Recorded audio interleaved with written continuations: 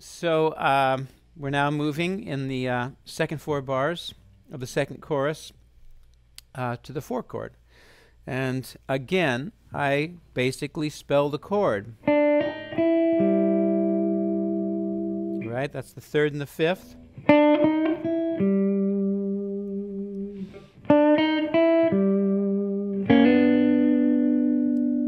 Play the G triad again. And then play first the 3rd and 5th, and then 5th and 7th.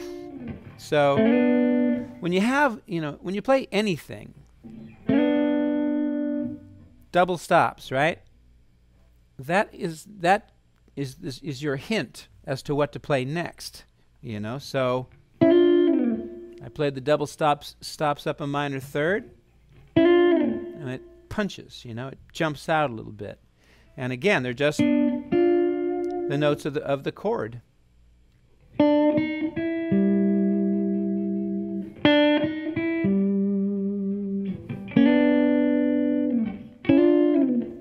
Right? So I played this, and I played it again. And then I played those 3rds, and then played them up a minor 3rd. So just pay attention, like if you play 3rds, play 3rds again.